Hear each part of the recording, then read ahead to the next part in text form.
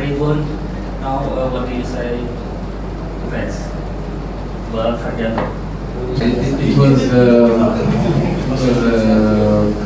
a situation that the supporters, of course, they want to see many goals, but we are there in the field and we feel the game, we are living it, you know, so from there we just want to give support to him because new opportunity can come and he can be ready to score. So that's what I was trying to sign to the supporters, to give him a motivation so the next ball maybe he can score. And I think that everyone accepts that.